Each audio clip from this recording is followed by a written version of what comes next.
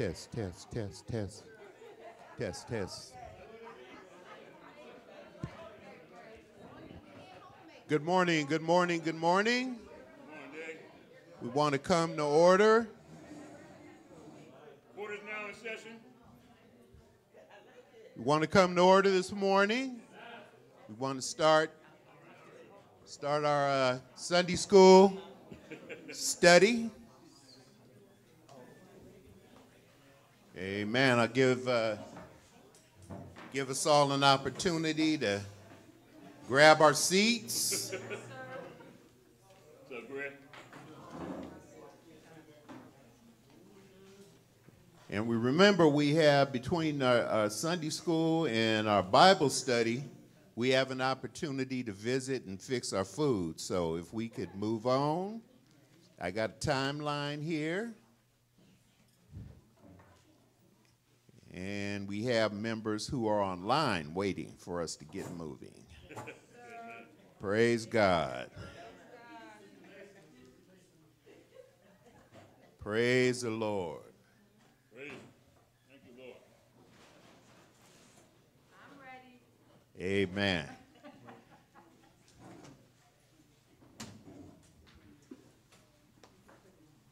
All right. Welcome those of you who are here in person and those of you who are in cyberspace. We welcome you to our midweek services here at Park Avenue Missionary Baptist Church in Riverside, California. Reverend Ellie Campbell is pastor. Welcome to this specific segment of our teaching today. This is our Sunday school lesson, lesson number 4 for Sunday, March 24th, 2024. The unit that we're studying right now is Unit 1, Faithful versus Faithless. And our subject today is When the World is Against Us. When the world is against us. Yep. So let's look to the Lord, ask him to help us in our efforts, and we'll move on with our lesson.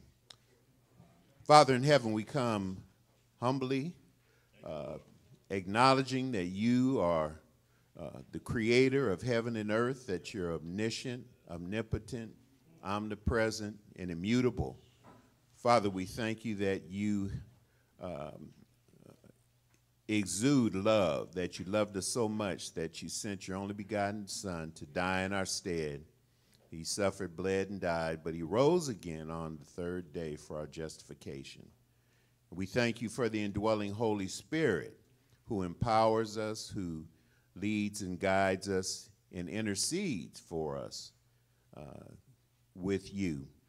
So, Father, now as we go into our lesson, we ask that you bless us, that you take us down into the deep treasures of your word, help us rightly divide the word of truth. Yes, Lord. Thank you. We ask that blessing also for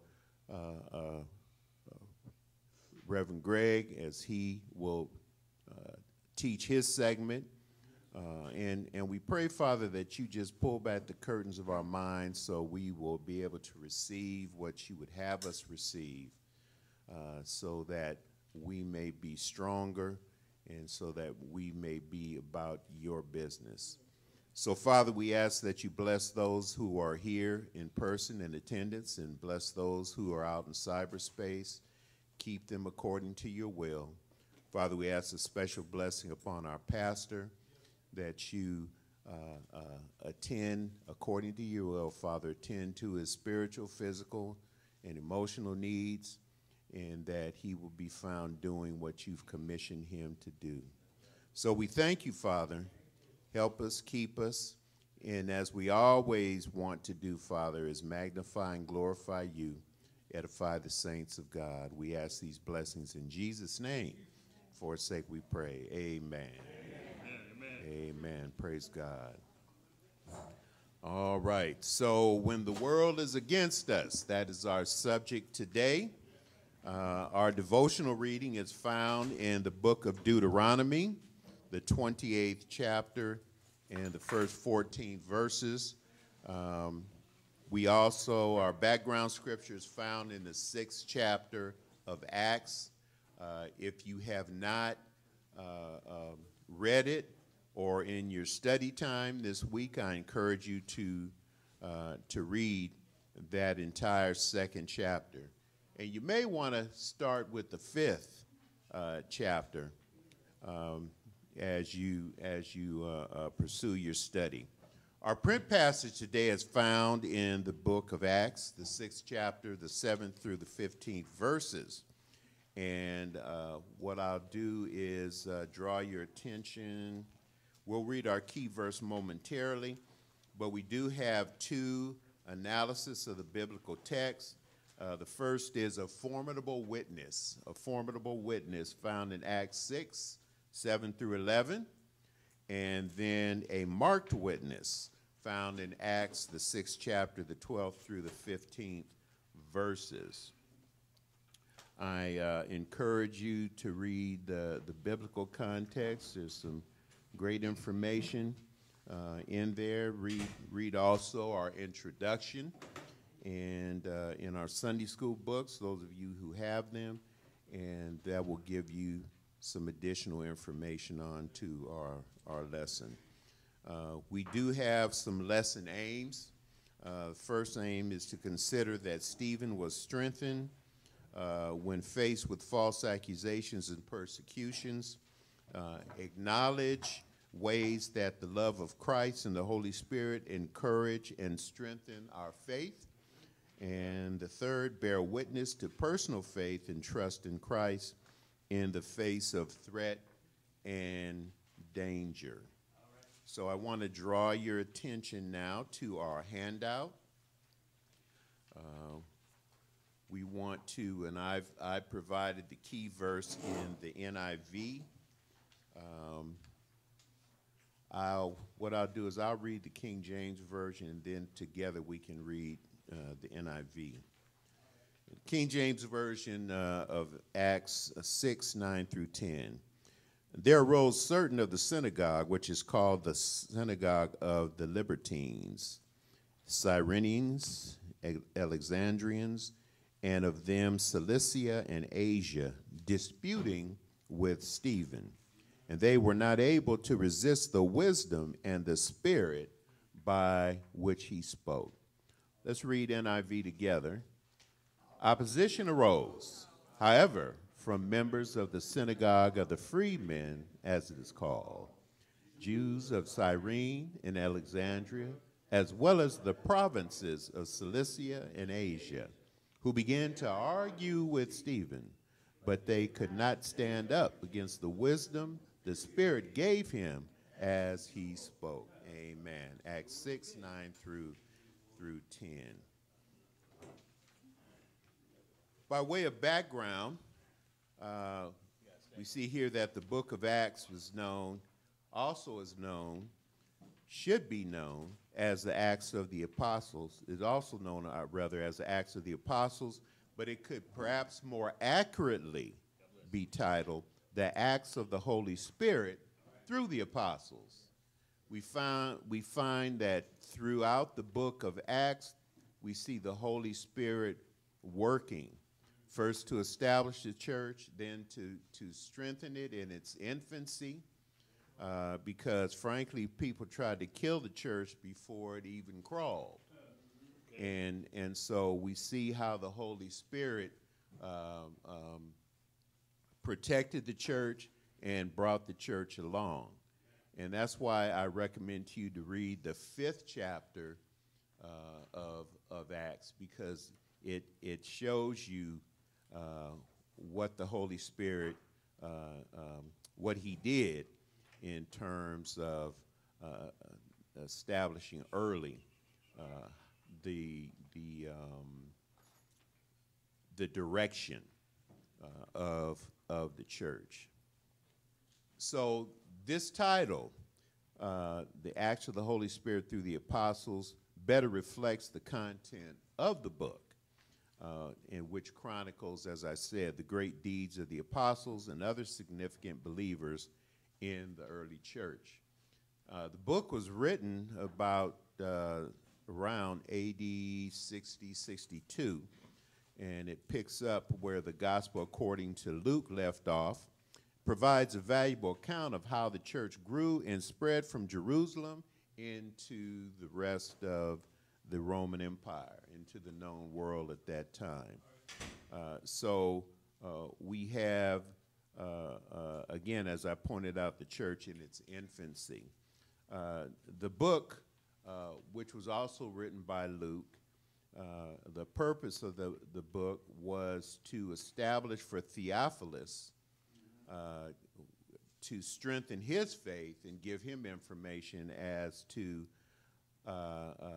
the doctrine of Jesus Christ and how the church was established.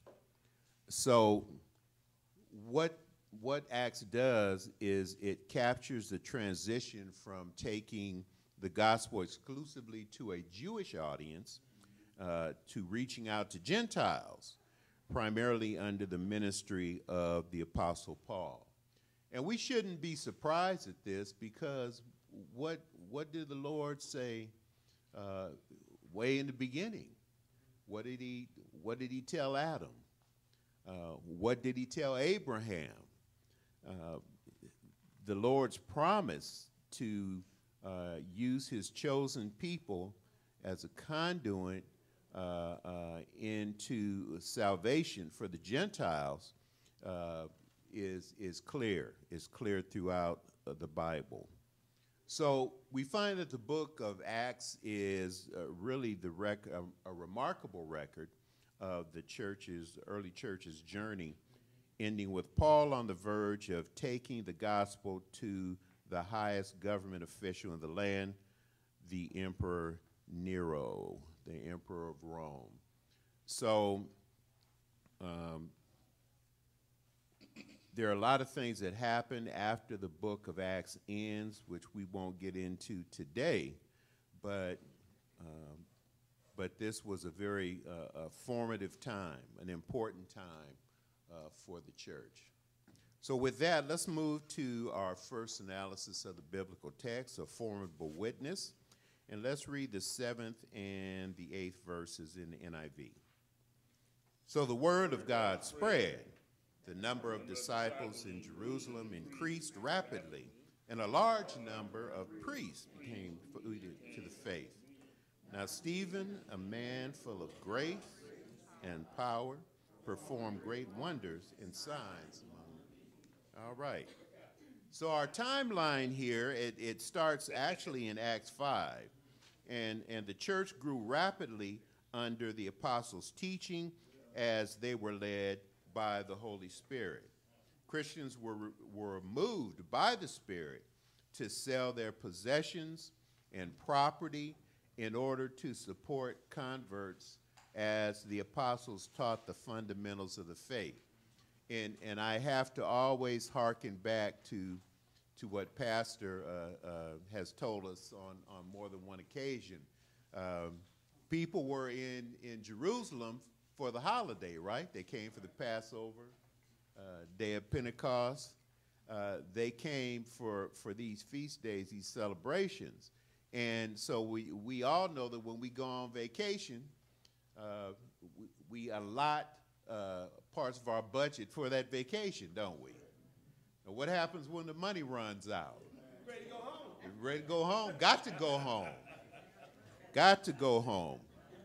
But something happened here. The Holy Spirit made his advent on the day of Pentecost. Folks were still in town. They had to be taught. They had to be supported. So there were members of the church who actually sold their possessions and property in order to support the converts as the apostles taught them the fundamentals of the faith. Now, we should remember that the apostles who were frightened and disillusioned after Jesus' death were now emboldened to preach and teach Jesus Christ because they were eyewitnesses to his resurrection.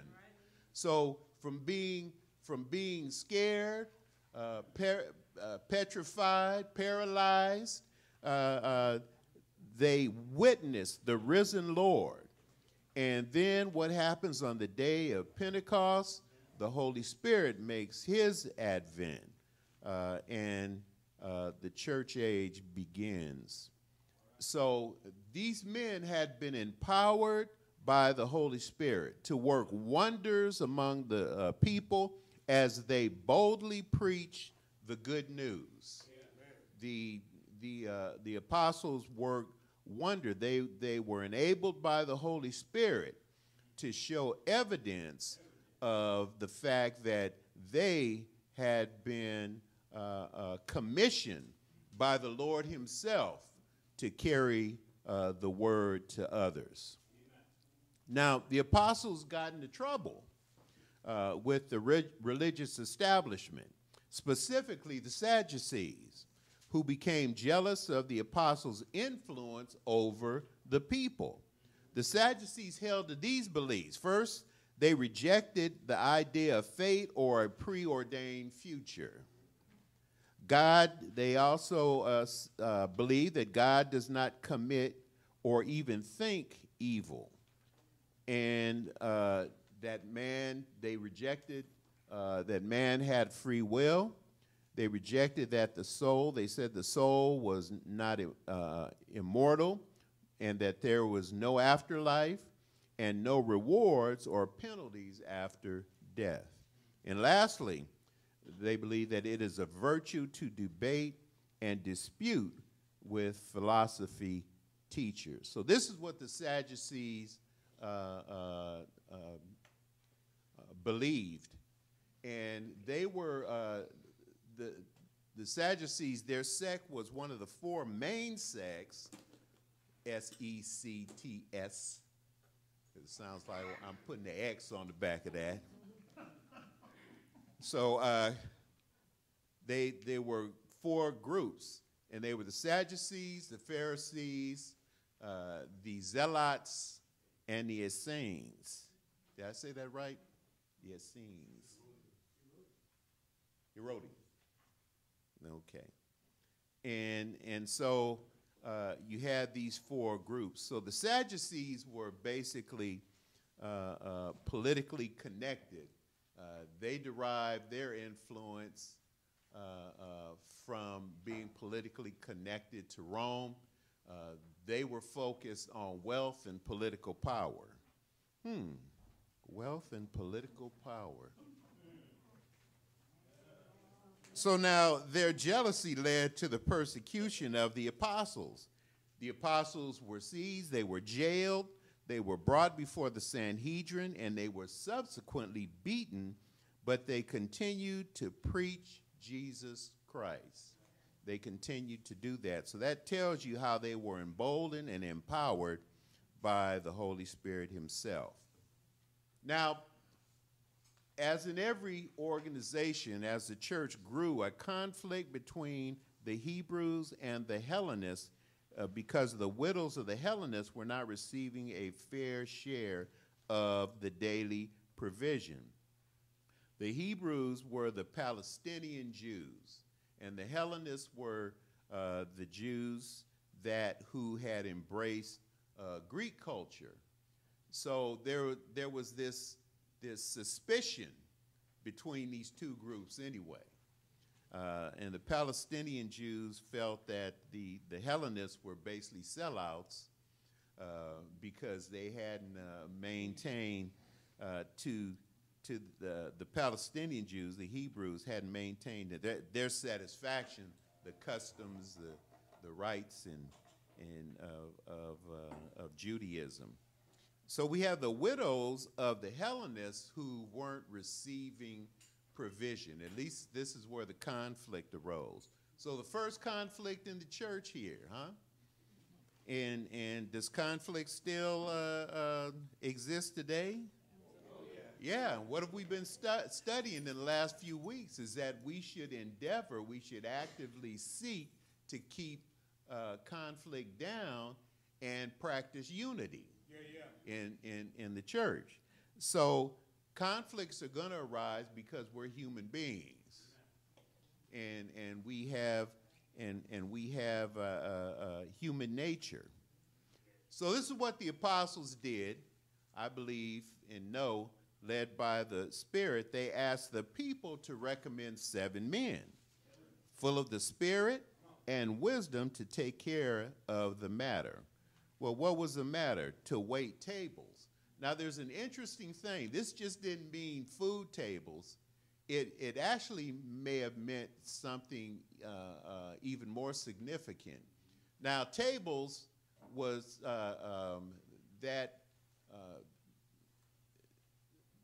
the idea of tables, especially in that time, was one, you could eat at a table, or that was where business was conducted. So the apostles didn't have time for that, to look into provisions and handle money and all these things. So they asked the people to recommend 7 men full of spirit and wisdom to take care of the matter. They needed spirit and they needed wisdom. We need that in the church today. We need people to work in the church who are led by the Holy Spirit. Also, they have wisdom in different aspects of ministry. So Stephen and 6 others were chosen to serve the people. We know they were Hellenists because they all had Greek names, and we'll deal with that. Well, we won't deal with it here, but if you go in, if you read between verses 1 and 6, it gives you more information on who these men were. So this conflict in the church had been averted, and so what happened is what the apostles recommended, the people were pleased with that. They chose among them 7 men, and these 7 men were then brought to the apostles. The apostles confirmed what the people had, the nominations that the people had made. And this was important. The apostles were the leaders of the church, and it was necessary for them to confirm. They were wise, led by the Holy Spirit, to choose. The apostles were wise to bring it to the people and let them have a buy-in. But in the end, the apostles had to confirm these men to serve. So with this act, conflict in the church had been averted, and the apostles were free to pray and to preach. That was their job, to give themselves to prayer and to preach. And as a result of this, the church grew rapidly, and many priests were converted. A gifted Stephen performed many miracles, and he amazed the people. He amazed the people. Sister Mitch. Yes, me. How long did this period last? I'll just call it the vacation extension last. Because a lot has happened in just that statement. They're getting together people to agree on 7 people.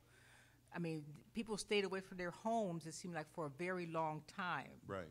So, was it years, or we don't know? I don't know. Okay. Maybe Pastor Greg can help me out in terms of timeline. No, I was just kind of curious because people don't usually agree on things quickly, and I'm thinking people being away from their home, like me, I get tired of vacationing. Well, these people had to be taught. Yeah. And we're going to find with Stephen's martyrdom, when he was killed, what the Holy Spirit did was he stirred the nest. He got people up and going. Persecution is what pushed the people out of Jerusalem, because they were just staying there. They were learning. They were being taught, but So they just moved there. they were moved by persecution. Okay. by the Jewish authorities. But in terms of your question, I don't have a time period. Maybe I'll get my head together with Greg and Reverend Brookins and Pastor. Yeah, well, it's a good question.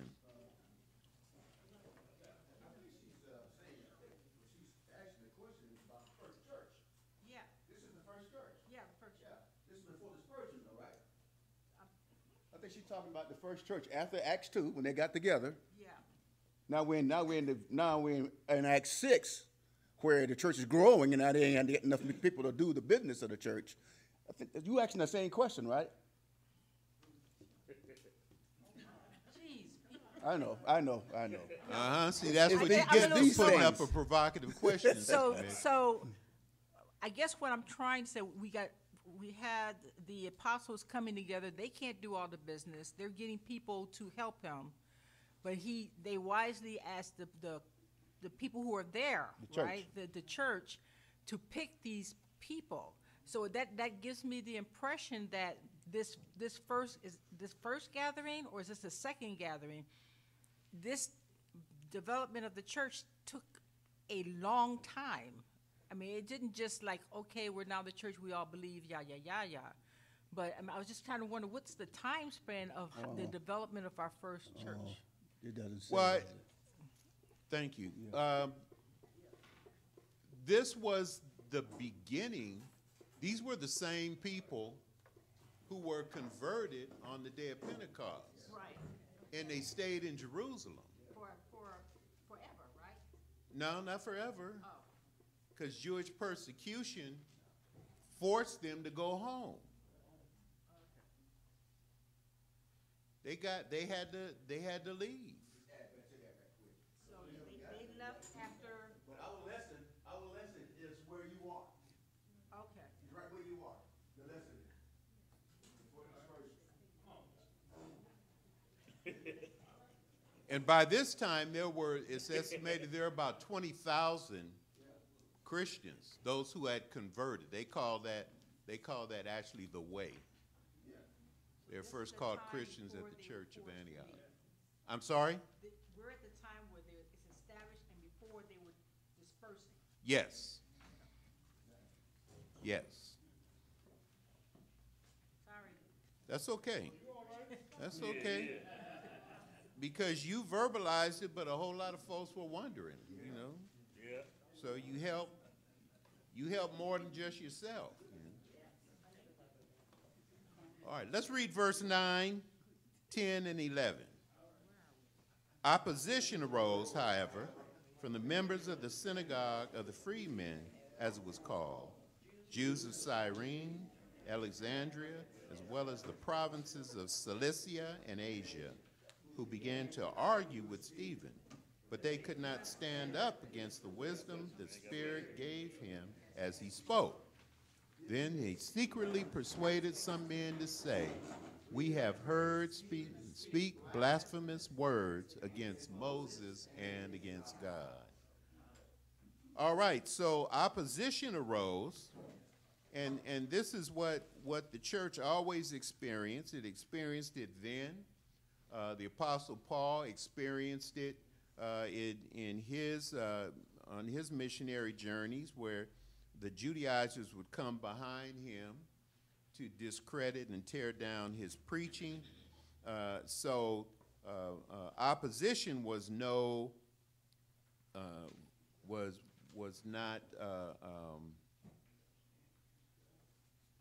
They weren't a stranger to opposition. So we have members of this synagogue of the freemen, and my study notes, as I looked at kind of to delve deeper, who were these freedmen? They were slaves who were conquered by Pompey and brought to Rome, but they were later freed and evidently had converted to Judaism, and they were members of this synagogue. So also Cyrene and Alexandria, both countries, cities actually in northern Africa, Alexandria in what is now Egypt, Egypt today, and Cyrene, its own city, and then the provinces of Cilicia and Asia. And Paul was from Tarsus, right, which was in the province of Cilicia. But they began to argue with Stephen, but in their debating, and what this argument suggests is that they were debating openly, publicly, with Stephen, but they couldn't withstand his doctrine. The Holy Spirit had given him the wisdom of what to say and how to say it, and they couldn't stand against it. So what did they do? What was the old playbook? You find somebody to lie and on him and make accusations. So this is what they did to Stephen. They said this: "We have heard Stephen speak blasphemous words against Moses and against God." Now, we know from the Old Testament that they gave Moses a bad time, but now they're upset because Stephen allegedly spoke blasphemy against Moses. God, Moses wasn't God. Moses was a man. And they added, of course, they added that they blasphemed God. Now, this was a capital offense. This was an offense that required death under the law. So here we have this outside opposition from the synagogue, these free men. They openly disputed with Stephen. They couldn't prevail, though. So they secretly conspired with false witnesses who claimed Stephen spoke blasphemy, as I said, against Moses and against God. Let's go to our next analysis of the text. A marked witness, verse 12. So they stirred up the people and the elders and the teachers of the law. They seized Stephen and brought him before the Sanhedrin. They produced false witnesses who testified, "This fellow never stopped speaking."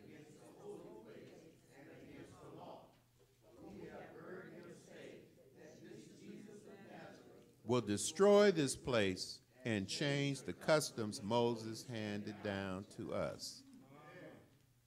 So, just as the apostles had been drugged before the Sanhedrin, and there was this was a council in Jerusalem of 70 men.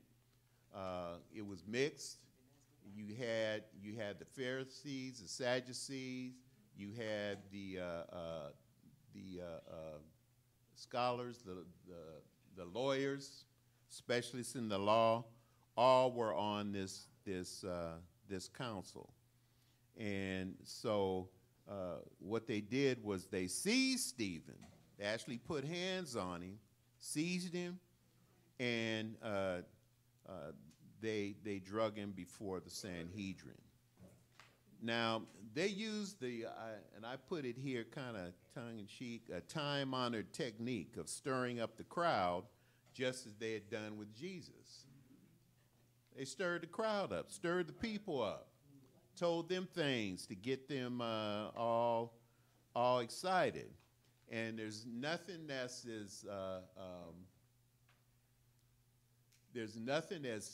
bad as mob violence, right? Because there's no really controlling it. The mob kind of takes, a life of its own, and we see what mobs can do. We see what happened to Paul in Ephesus. We see what happened with Stephen here. We see what happened on January 6th here in the United States. So we know that mob violence is a thing that can be sparked, but not necessarily controlled. So here we have the Sanhedrin had additional motivation, particularly the Pharisees and the Sadducees.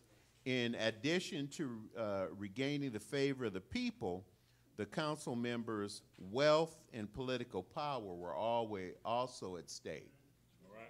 So this was a thing that had wide implications in terms of the environment at that time. But So yes, I always wanted to know what it meant the public you gnash your teeth at somebody. What, can you show us what that do? How you gnash your teeth at somebody that's obviously being accused of something that it's not easy to be publicly called a liar, man. Like Stephen was. Nobody likes to be called a liar publicly. I can, privately. even today, I can't understand how he was able to maintain his composure in the midst of false accusations, right? he was indwelled by the Holy Spirit. Now, what does it mean to actually Bite. gnash your teeth at somebody? Bite, Oh, like this? bite. All right. I'm just messing with you, Jay. Bite. I know what it means, brother. God bless you, Jay. Uh-huh. Bless you. All right. Hey, man. David, a long time ago, Tell- not to pay attention to me. Someone tell my daughter to come around under the camera, and her bag is here on the table, honey, or Joni can bring it to you. God bless you. No, just the white one. Amen. All right, bless you. Amen. So these false witnesses added that Stephen taught Jesus of Nazareth would destroy Jerusalem and the temple and change the customs Moses had established. Now, Jerusalem and the temple were very important to the Jew. Very important. And to blaspheme, defame the temple, defame Jerusalem, this really got them hot. So they used this technique to get the people riled up. And then these false witnesses added because added that Stephen taught Jesus of Nazareth would tear all this stuff down.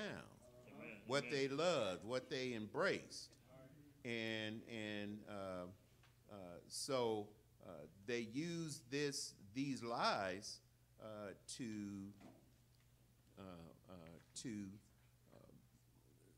basically set Stephen up. Amen.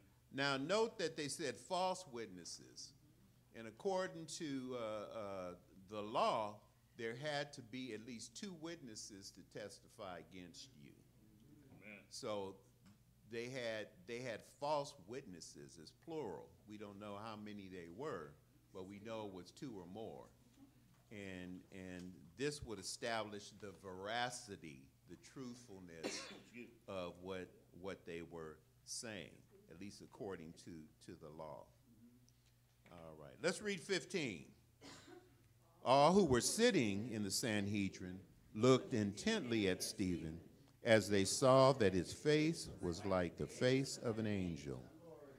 So all of the council, all of the Sanhedrin council, they looked intently on Stephen to see what his defense would be.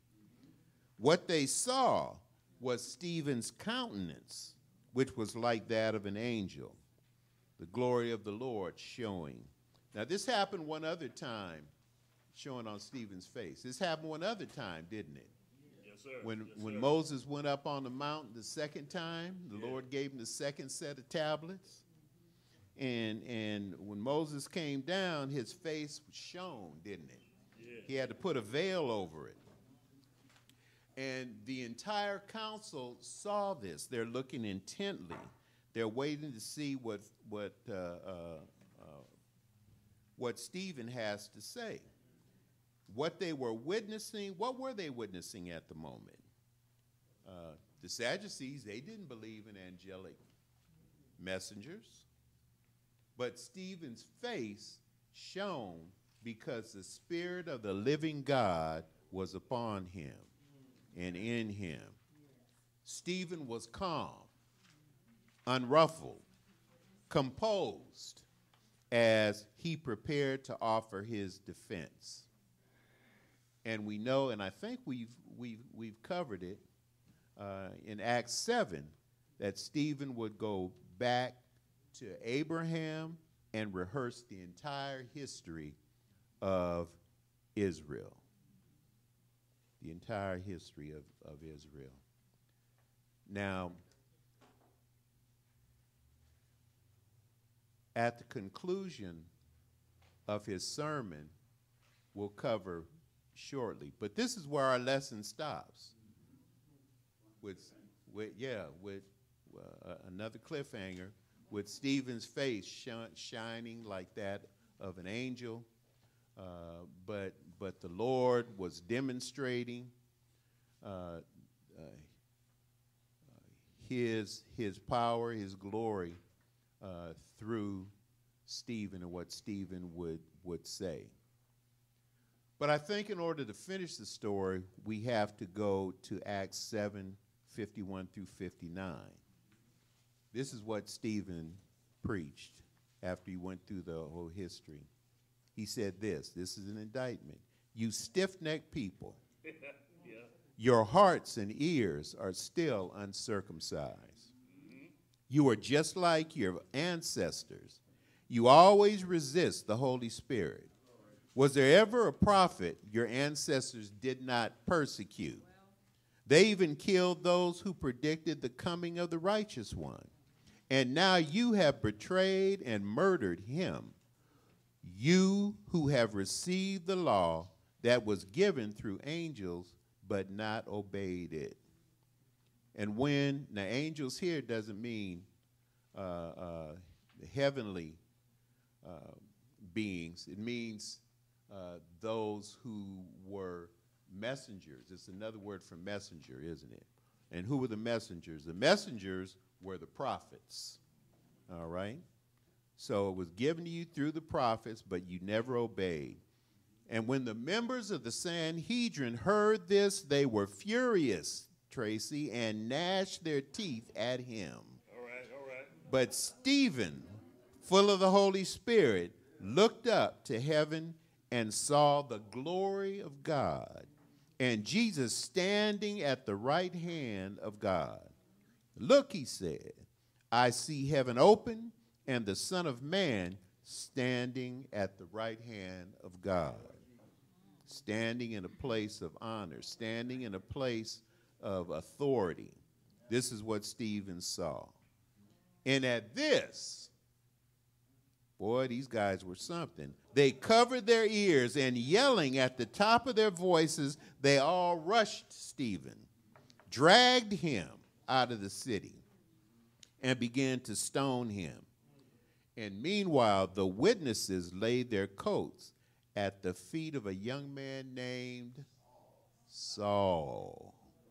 All right. So Saul, later known as Paul, and Paul was his name, Saul was his name, wasn't changed, that was his name. And so they laid their coats at the feet of a young man named Saul. And while they were stoning Stephen, Stephen prayed, Lord Jesus, receive my spirit. Then he fell on his knees and cried out, Lord, do not hold this sin against them. When he had said this, he fell asleep.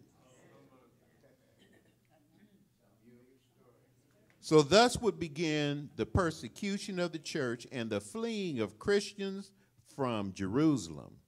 Much blood would be shed, but in the process, the way, which Christianity was first known as, would spread throughout the known world. This was a catalyst, the death, the murder of Stephen. Any questions? Don't make them too hard. Amen. Come on, Sister Mitch. I know you got a Yeah, question. yeah. Come on. He told you you won't be able to sleep if you don't ask your question. She said to hold my peace. I'll do a sidebar with somebody else. No, she's hungry. Well, you know the pastor has a saying that I love. You'll eat again. All right, all right. You'll eat again. Come on, Brother Major. He'll probably ask. He'll probably. Yeah, that's all right. Well, Dave, I was just trying to find something. Sister Mitch was talking about this, about the conflict, and so this may help me. Y'all can help me with this. It says in between AD 30 and 35, the Pentecost, the church, the early church in Jerusalem, Pentecost was that. Then you go down to AD 35 to 47. The church grows in Judea and Samaria. Now, could that have been a time frame that maybe all of this was happening? I think so. Because when the next thing is talking about Oh, that's your. yeah. Okay, cool. Then it goes talking about Herod Agrippa. So that's way down, and this has already happened. Yeah, thank you, Brother Major. That kind of.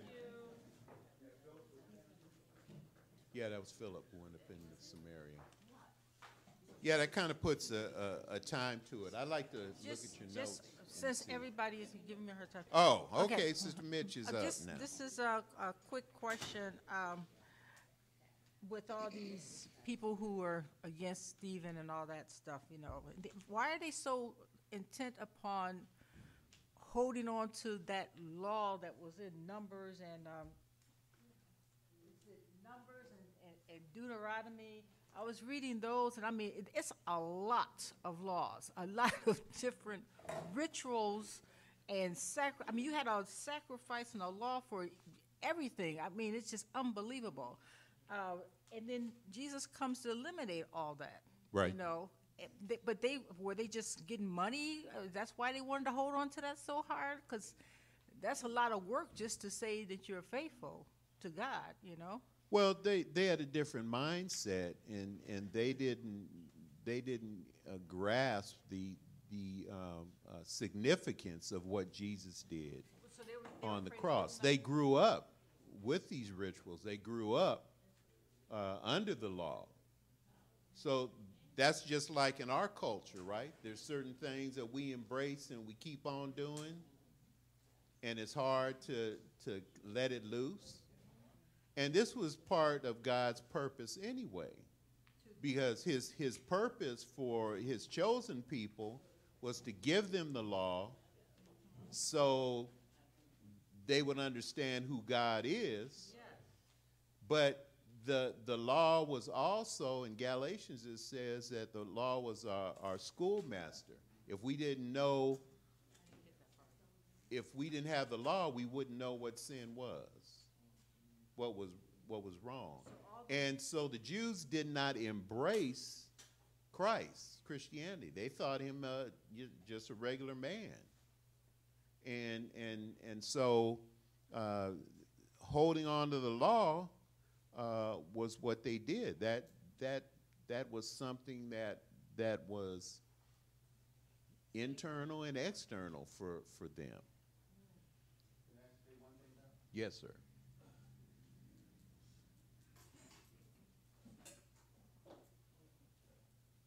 Sister, in this lesson, they kept talking about the Sadducees. Yes. They didn't believe in the resurrection. Stephen is preaching the gospel. What is the gospel? The death, burial, and resurrection. So it was going against, contrary to what they believed. So they had to eliminate that. Period. They didn't want it at all. Now, conversely, the Pharisees believed in the resurrection. They believed in afterlife. They believed in all those things. and they were strict guardians of the law. And I don't want to go into the history of that because we'll be here another 30 minutes. But what I'm saying is that you had these different sects on the Sanhedrin that had different beliefs, but they all came together when it came to Jesus and killing him. So as far as they were concerned, Jesus was just a man. He was not God. He was not the Messiah that they looked for. And matter of fact, he claimed to be the Messiah, but he died on a cross, right? He died on a tree. Law says that cursed is a man who's hung on a tree. You know, Brother Dave, and I have right here in front of me what Jesus was dealing with the scribes and the Pharisees over in Matthew 23. Yep. He goes over their whole history. You know, he breaks it down. You know, that first verse is a doozy because Jesus said, "You scribes and Pharisees sit in Moses' seat. All therefore, whatever they say, do observe. That whatever they tell you to observe, observe. But that they observe and do, but do not do after their works. For they say and do not what they say." So that whole chapter is dealing with Jesus, dealing with the scribes and the Pharisees, how they're you know, just like Dave just said, they had a form of a right doctrine, but yet they, you know, Jesus uncovered their hypocrisy right away. He let them know that they was phony. Yeah, and that was the key, because they said, Jesus told them, now you guys are hypocrites, but the people should do, you guys do, how do you put that? That's in verse 1. Do what they say, but don't do what they do. That's about the best way I can say it. Exactly. Do what they say, but don't do how they do. All right. Okay, you guys are taking me through my paces enough today. Good job, Dad. So this was our lesson. When the world is against us, and we've chronicled the events that led to the persecution of the church, and how I like pastors saying how the Lord stirred the nest, got them out of their comfort zone. Right. And as they ran, what did they do? They preached as they went. They preached as they went. Amen. All right. God bless you.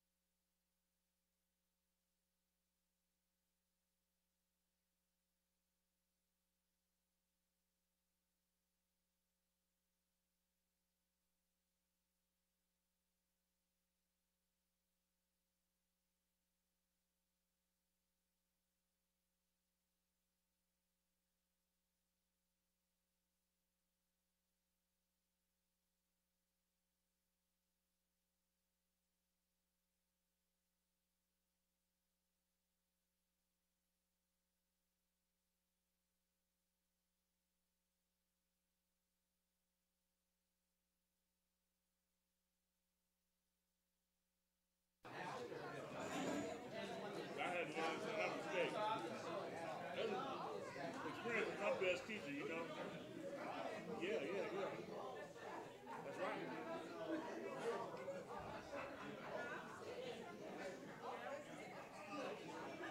I like when old brother Chris used to illustrate about his kid running in the street. He had to give him swatting behind and say, hey, don't run in that street no more, boy. I like that illustration right there.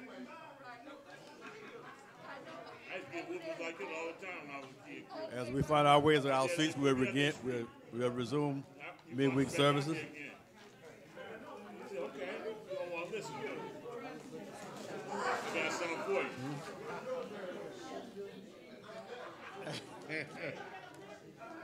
As we come to order, we'll resume our midweek services for today, March 20th, 2024. These are your announcements for today. All right. The Easter lilies are on their way. The cost is $20.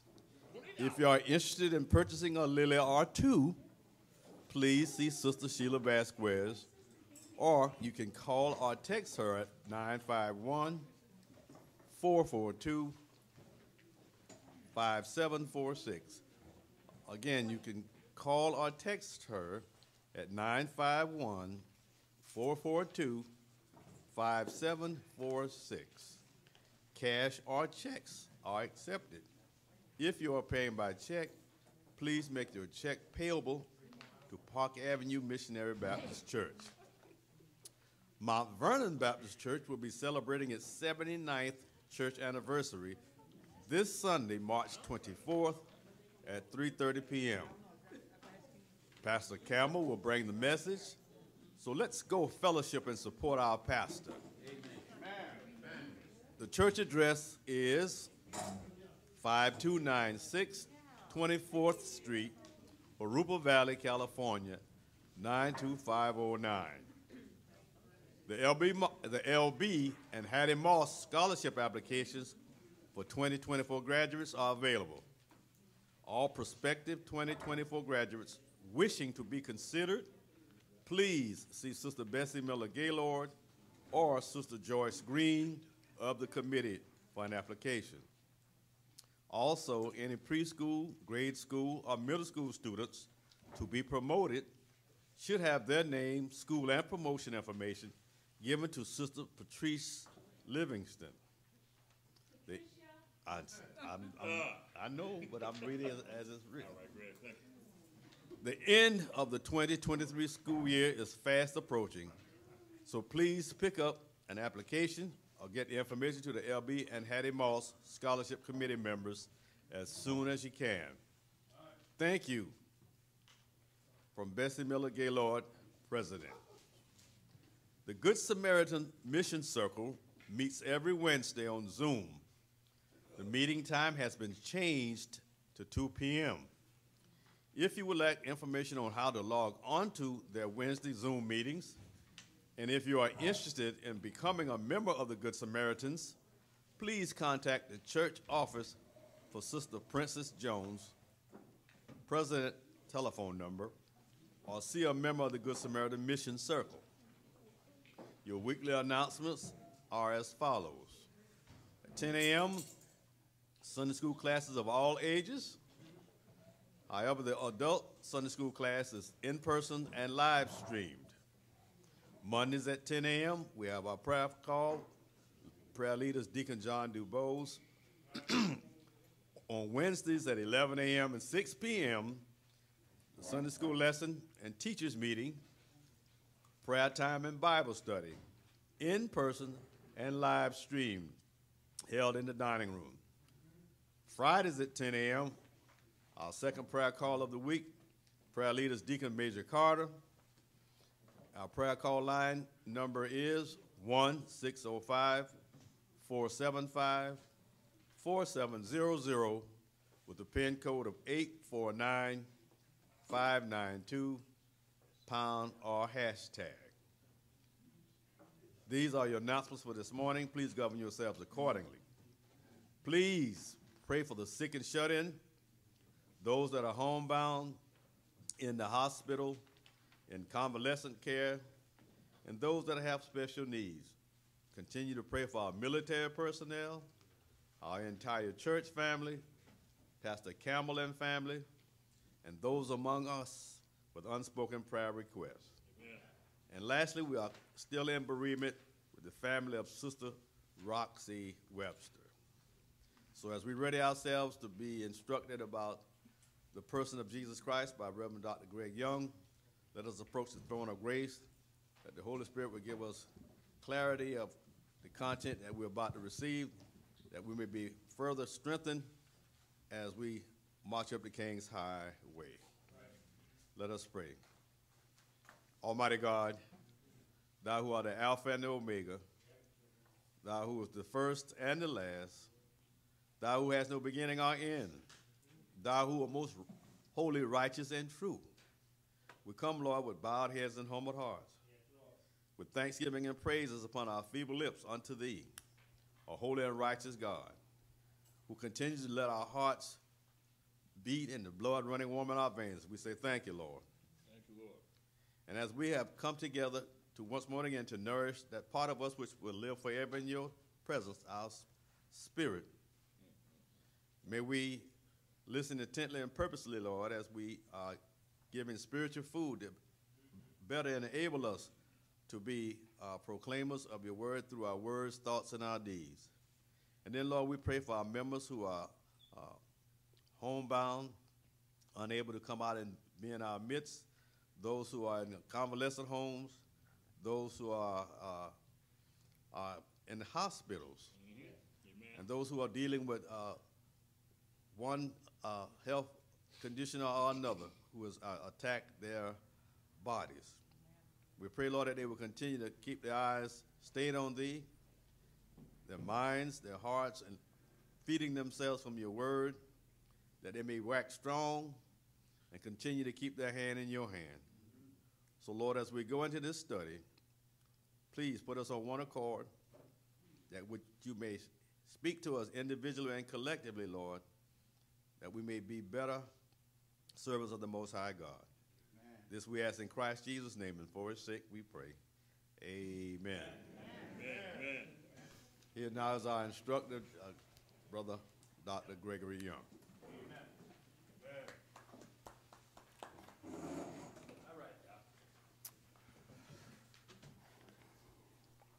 I want to say good afternoon, everyone. As we now embark on continuing our study of Christology, again, I am thankful to be able to do this. And let's just make sure everybody has, you should have two handouts. One that says Christology, the Doctrine of Jesus Christ, Part 2. And then I just could not have you write all of these down, and that's this one on Christology, Day 3, which is a couple of PowerPoints that I'm going to be using to give the arguments for the humanity of Jesus Christ, as well as the arguments for his deity. Again, we are blessed to be under the leadership of Pastor Ellie Campbell. He is certainly a blessing to my life, and I'm sure he's a blessing to all of you. And because of that, I'm trying to hurry through this so we can get back to the pastor's teaching. Because I come for the same reason you come. I come to hear the pastor. Okay. Okay, here we are. Once again, we're talking about Christology. When we speak of Christology, we're talking about the truth concerning Jesus Christ. It is a study of the doctrine concerning the truth regarding his person and work. Yeah. And one of the things that I've endeavored to do as we talk about Christology, I am trying to see him in all of his glory. I want to see him in all of his glory, especially coming from my Catholic background. We have already talked about his eternality and his preexistence, and we've talked about the deity of Christ. And I was trying to show it onto you today. Now we're going to be looking at the incarnation, and one of the things that I'm trying to stress is to show how all that God is going to be poured into Jesus Christ. Everybody there? All that he is. Now, Pastor mentioned something last week, and I just want to address it. I want to address it just very quickly concerning the name El Shaddai. Concerning the name El Shaddai. Now, the word shad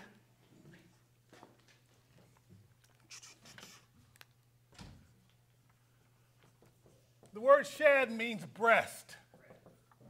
B-A-S-T? Something like that. I'm just going to put a T on there. You know what I'm trying to spell. Okay. All right. The word shad means breast. And so, and it's hard finding this in some commentaries, but it's certainly in the Jewish commentaries. You'll find that El Shaddai means the God of many breast. And it's highlighting his sufficiency in providing all of the nourishment, his imminence in providing everything that you could ever need. Pastor told me that he preached a sermon talking about the feminine aspect of God. Correct, Pastor? Okay? And so therein applies the significance of the term El Shaddai. And what was funny, this is what was funny, because I hadn't heard that. And so I said, Sheree, you ever heard of the God of many breasts? She said, oh yeah, that's what El Shaddai means.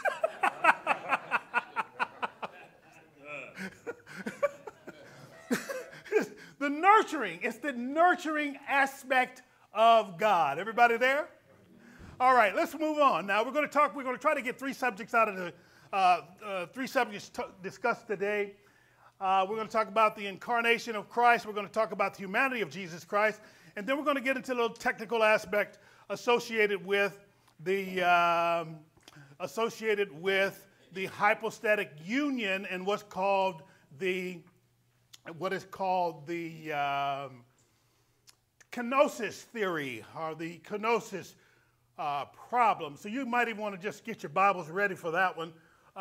Just flag Philippians chapter 2, and we'll take a look at that at verse 7. We'll talk about that. But anyway, let's just move on. The incarnation means in flesh. He has come in the flesh. The eternal Son of God took on human nature and came into the world in our likeness. The virgin birth was the means by which the incarnation took place. The virgin birth is essential to the incarnation. He came in the likeness of sinful flesh. The virgin birth was the means whereby he escapes the corruption of our fallen sinful nature.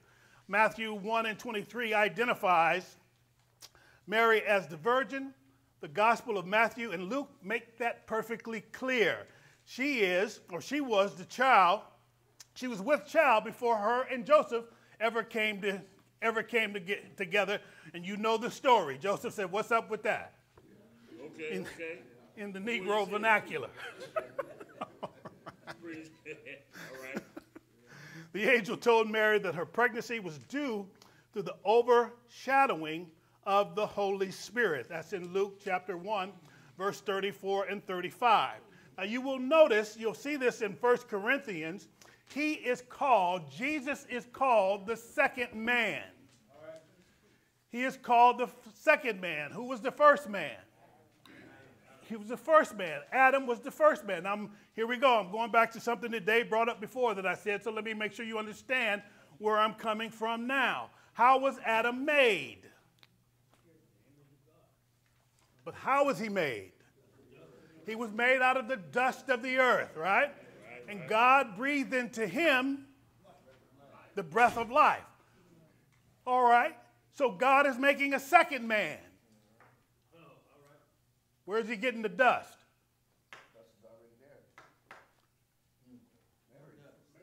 Mary's the dust. Mary, you all right? All right? All right.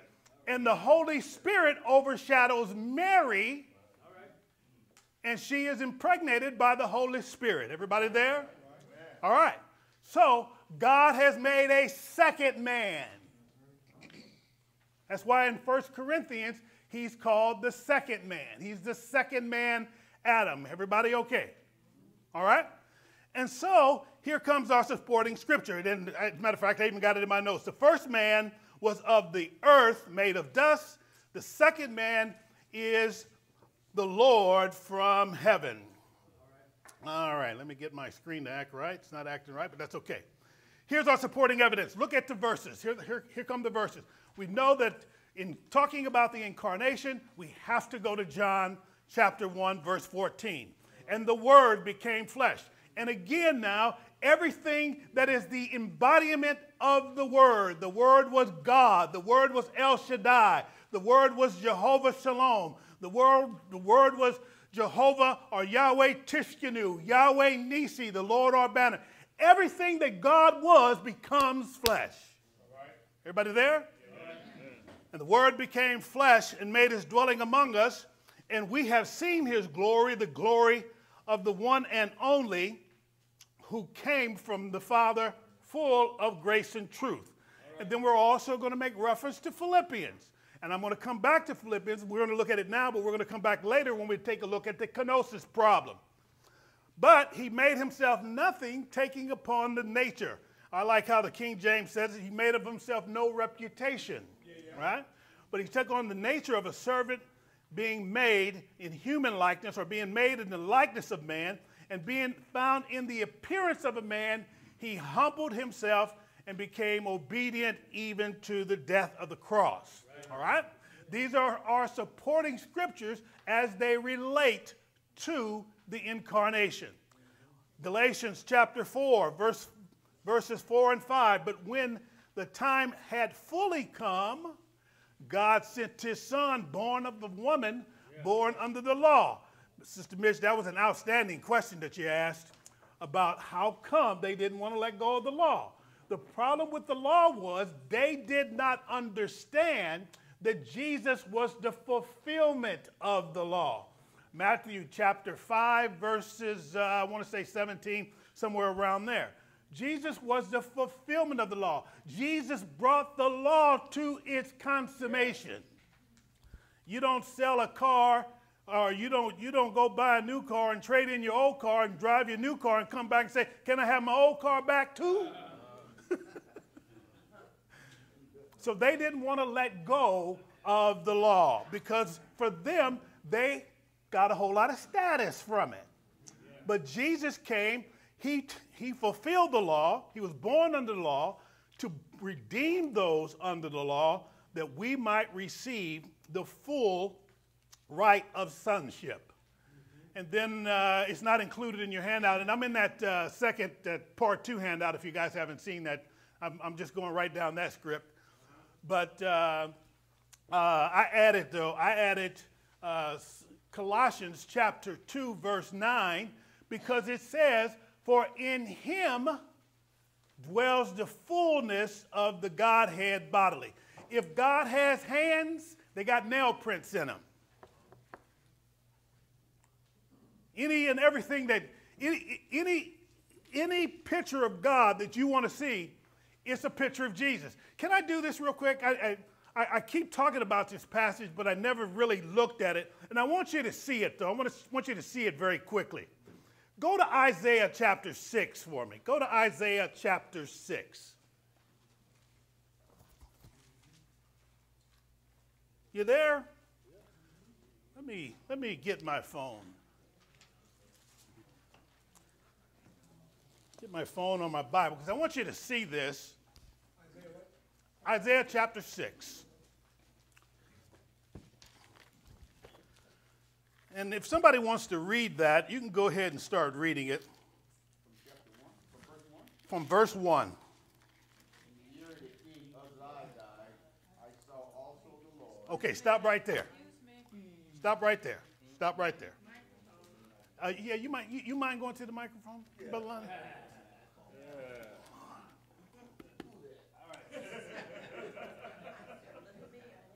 So I want you to see this.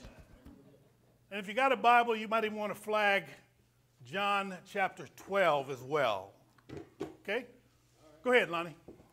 In the year that King Uzziah died, I saw also the Lord sitting upon a throne, Okay, stop right there. No, keep going, keep going.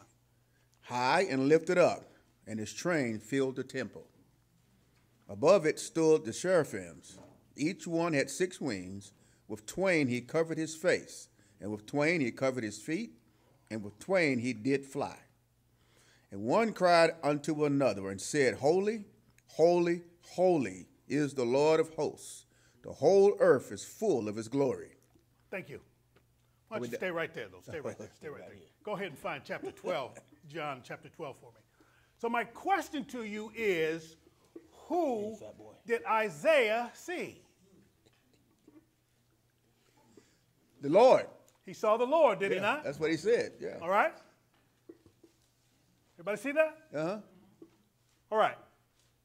I think all of us would agree that Isaiah saw God in all of his glory, in all of his honor, Yeah. in all of his majesty. Yeah. Can everybody see that? Yeah. Now let's go to John chapter 12 and tell who John saw, he says he saw. John chapter 12. Hold on 1 minute there. Hold on 1 minute there for me, Lonnie. I'm still at Isaiah. Okay, you're going to John chapter 12. All right, thank you.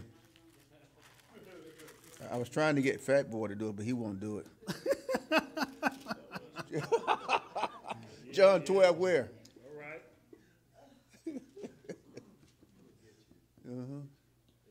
All right. Well, if I'm going to take you just right to the point, it'll be 12:41. 12:41. John 12:41.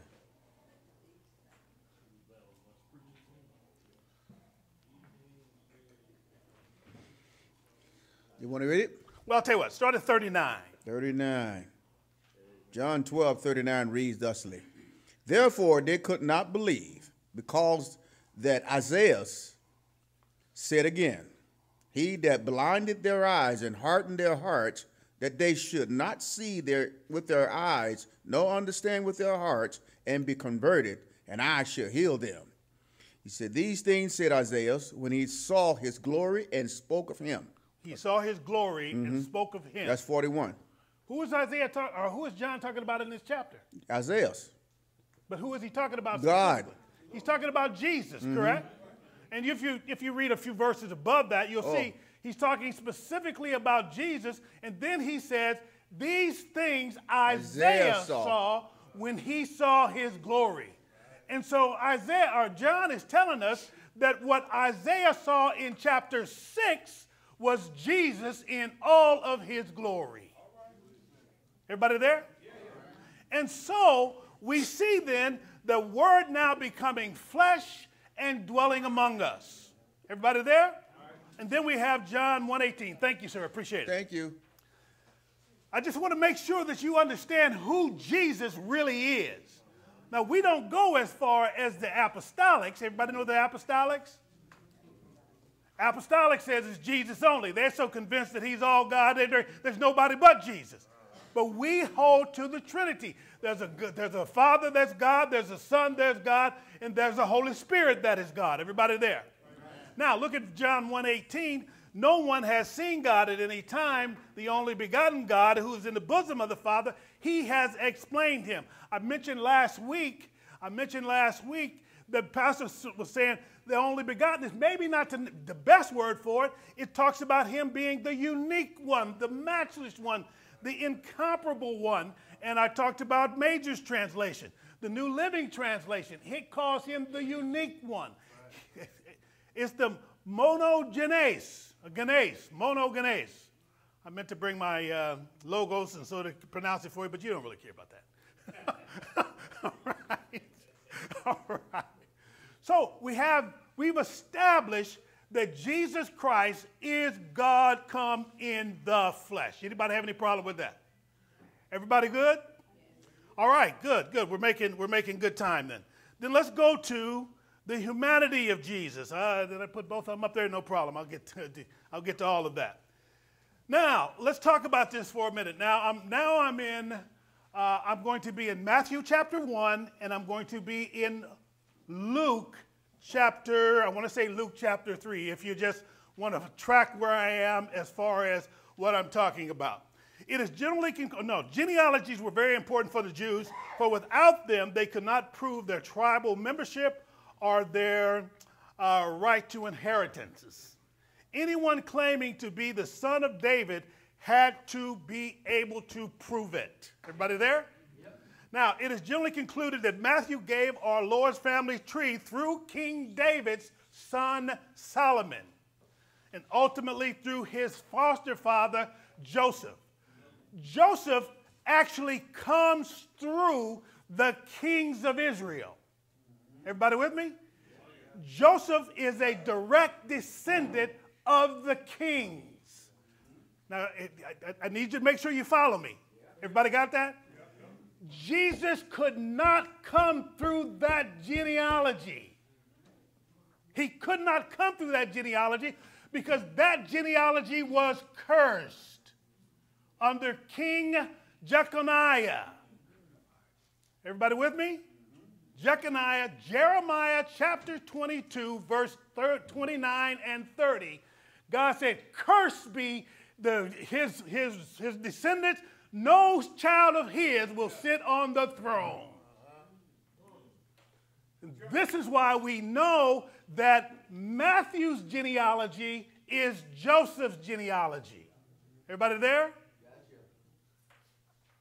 Jeconiah, I think it's Jeconiah. But if you're looking at verse in Matthew, verse 11 and 12, that's when they go into Babylonian captivity. Now, if you check both genealogies, there is one name in there that kind of throws everything off, and that's Shealtiel. Because Shealtiel shows up in both genealogies. But we know that Mary's genealogy is over here in the gospel according to Luke. All right. And Jesus comes through Mary's genealogy. Everybody got that? What was that, Jeremiah what? Jeremiah 22, I think it's 29 and 30. And Wes, if you got it, go ahead and just read it. Oh, I don't have it. Okay. All right. So, yeah.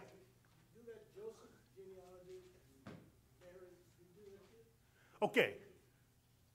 Joseph's genealogy is recorded for us in Matthew. So Joseph comes through all the kings of Israel. That's undisputed. He comes through Solomon's line. Okay? You got David and then you got Solomon. Mary comes through Nathan's line. All right? You got that? Solomon had 2 sons. He probably had more than 2. I would imagine if you got 300 wives and 700 concubines, you got a whole lot of child support and alimony to pay. That's Sandra's department. Okay. Bathsheba had 4 sons. The 2 that we're concerned about is Solomon and the son Nathan. Everybody with me? Mary comes through Nathan. Now notice nobody in that line sat on the throne. Jesus is going to be the king that sits on that throne. We'll talk about that when we talk about the offices of Jesus Christ. Is everybody there? Anybody confused? Anybody lost? You did say chapter 22, 29, and 30? Yeah, is that what it is? Well, I'm reading here, O earth. It says, O earth, earth, earth. Hear the words of the Lord. Okay, go ahead. Let me let you read that. Hear the words of the Lord.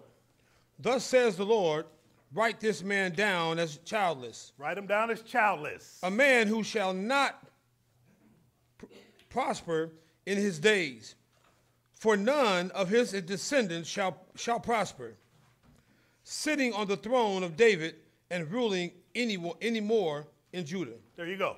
It's Jeconiah, right? That's Jeremiah. No, I mean the king is Jeconiah. Yeah, king is, yeah. Yeah. Okay. Yeah. Because of his idolatry. when you see the fall of Judah and them going into Babylonian captivity, it's a mess. All right, how are we doing? Everybody still with me? I want to make sure everybody's on the same page. I haven't left anybody in the dust. Because we're going to do that when we get to talk about the hypostatic union and the kenosis problem. Okay, so far so good. All right, everybody understand the genealogy? Understanding that Mary's genealogy is what we have in the gospel according to Luke. Major, did I answer your question? Okay. Major's genealogy. Mary's genealogy is the one that we have in the gospel according to Luke. Mary was just as much a sinner as all of other human beings are. You cannot go through the Catholic theology of immaculate conception because it's not Jesus that they say was immaculately conceived. It's Mary that they say was immaculately conceived. And I assure you she wasn't. Mary needed a Savior just like you and I needed a Savior. She was likely much better morally and spiritually than most people of her time, but she was not sinless. She was deeply devout and faithful to the Lord as demonstrated by her humble and submissive response to the angel's announcement shown in Luke chapter 1, verse 38. The Brother humanity... Teacher? Oh, I'm sorry. No, Mary knew it. Knew what? She knew she was a sinner and needed a Savior. She knew it. And yeah. she verbalized it. She verbalized it, yes. In her praise song. Okay, and see, here's the thing, though. She verbalized it under the power and the anointing of the Holy Spirit of the living God. And that's how we realize we're sinners. Yeah. Yes, because she was filled with the Holy Spirit, and yeah, oh yeah, outstanding. The humanity of Christ is necessary if he is to die for the sinner's sin. The true humanity of Jesus Christ is taught in the New Testament. I'm not rushing, I'm really not rushing, but you're going to have to really take all of this in consideration when we start talking about the hypostatic union. We start talking about that. And remember now, we spent a great deal of time on that when we were talking about church councils. This hypostatic union, we talked about the Chalcedonian definition, and I'm going to leave all that to your notes because you had that in the previous section. John the Apostle is writing in his first epistle to combat the doctrinal error of the Gnostics, to combat the doctrinal error of the Gnostics that influenced the church well into the 2nd century. And so, John, he says in chapter 4, now, if you recall, much of you were here when I did the exposition and for my doctorate, when I was working on my doctorate, and you guys had to all help me with that. Thank you again. All right. But there was a reason why I had you. We all worked on 1 John. Is that correct? Right. We were all working on 1 John. And there was a reason I had you do that for the same reason John wrote it. He's combating the Gnostic error. He says, beloved, do not believe every spirit. This is John chapter 4, verses 1 through 3. Beloved, do not believe every spirit, but test the spirits whether they are of God, because many false prophets have gone into the world. By this you know the Spirit of God. Every spirit that confesses that Jesus Christ has come in the flesh is of God, and every spirit does not confess that Jesus Christ has come in the flesh is not of God. And this is the spirit of Antichrist, which you have heard was coming and is now already in the world. The Gnostics taught that Jesus just appeared as a man, but he really was a phantom or a ghost when he walked. He left no footprints. When he walked, he left no footprints on the ground. And John combats this right in verse 1. He wants you to know that which we have seen him with our own eyes. We have heard him with our own ears. We have touched him with our own hands. We did not touch a phantom or a ghost. We touched a man of flesh and bone. Everybody with me? The Docetic Gospels, like all Gnostic groups, believe that Jesus was not human. If he was human, he could not have experienced the pain of the crucifixion. Therefore, his death would have been a sham. All right? And this is goes, and Jehovah's Witnesses will say that he rose, but he rose spiritually. He did not raise in a bodily form. Just to highlight some more of their errors. All right? Jesus Christ had a human body of flesh and blood, being born of the Virgin Mary, whose womb was overshadowed by the Holy Spirit. Therefore, he escaped the corruption of the sinful, depraved nature that all of us has inherited from corruption. Soon as you popped out of your mama's womb, you popped out a sinner. You popped out a sinner in need of a Savior. Jesus had a normal human development. He needed to sleep just like we do. He was thirsty as humans are, so on and so forth. He was a human. Human experience, needless to say, he experienced pain. He experienced the suffering in his body. He was beaten and crucified. He was crucified as a real man. There was nothing of the pain and suffering of the crucifixion that he was able to escape. And this is why he is in the garden sweating great drops of blood, because he said, if it be thy will, let this cup pass from me. All right? As a man, Christ came into the world to save sinners. Timothy 1:5, he came for no other purpose than to redeem those whom his Father had given him. It was necessary for the Word, the second person of the Trinity, to become human to fulfill God's plan to redeem human mankind. If you ever want to get, well, maybe not you, but I told you about Dr. Sam. I told you about Dr. Sam Michalowski. Dr. Sam talked about God. His discussion of God was so profound that you could have heard a pin drop on carpet. We were sat there in awe, and after he talked about God, I wanted to be able to talk about God like he talked about God. So I studied everything I could on systematic theology. I'm reading Louis Sperry Schaeffer's systematic theology now. Emery Bancroft. I love his book. That's the book I gave you on systematic theology, because I wanted to be able to talk about God like he talked about God. But I got caught up in soteriology. It's amazing to me the length that God has gone to redeem you and me. Vanessa Bell Armstrong, she has a song, I don't know why Jesus loved me. I don't know why he cares. For the life of me, I don't understand why he loves me. And I don't understand why he cares. But the great length at which he went to redeem us is utterly astounding to me. So instead of camping in theology proper, which is the doctrine of God, I camp in the doctrine of soteriology, which is the doctrine of our salvation. And somewhere in here, and I'll just wait till I come to it in my notes, but it talks about the Bible is about our redemption. The whole subject is about our redemption. I'm still good on time. All right, so it was necessary for the Word, the second person of the Trinity, the El Shaddai, the Yahweh, all that God is, the third person of the Trinity, to become human to fulfill God's plan to redeem fallen humankind or fallen mankind. All right, now I gave you this one because I didn't want you to have to take a whole bunch of notes, because I'm getting ready to give you the 9 arguments for the humanity of Jesus Christ. Although after I looked at it, it's only 8. I went from 4 to 6. All right. But what happened was, I just looked at all of the, I looked at Charles Hodge, I looked at Wayne Grudem, I looked at Charles Ryrie.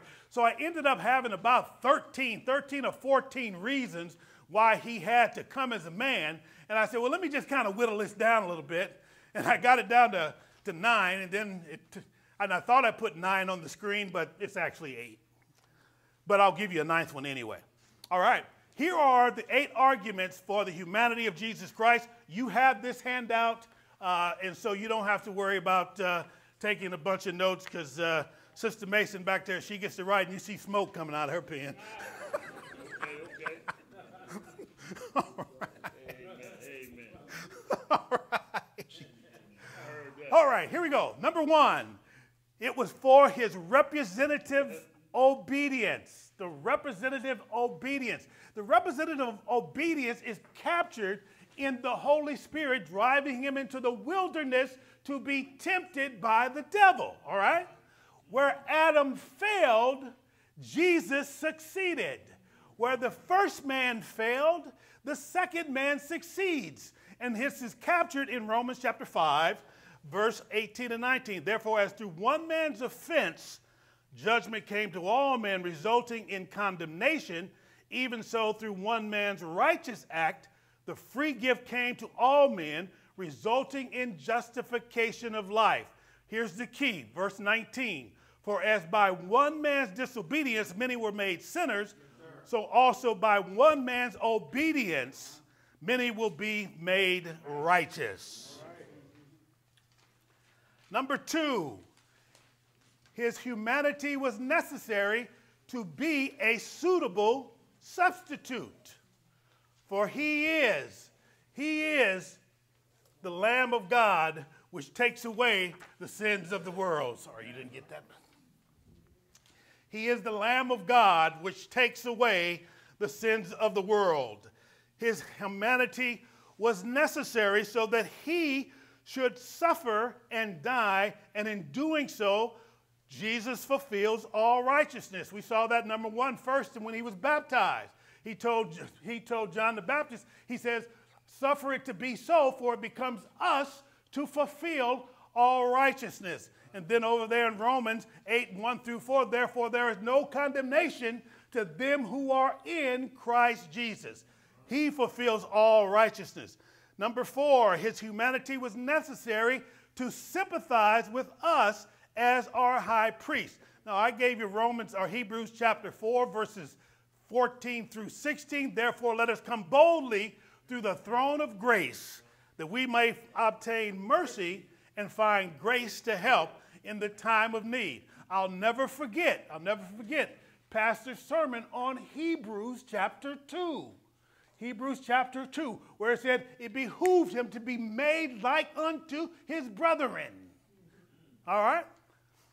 I think it was called the death of death. I can't remember, Pastor, but I remember him preaching that sermon.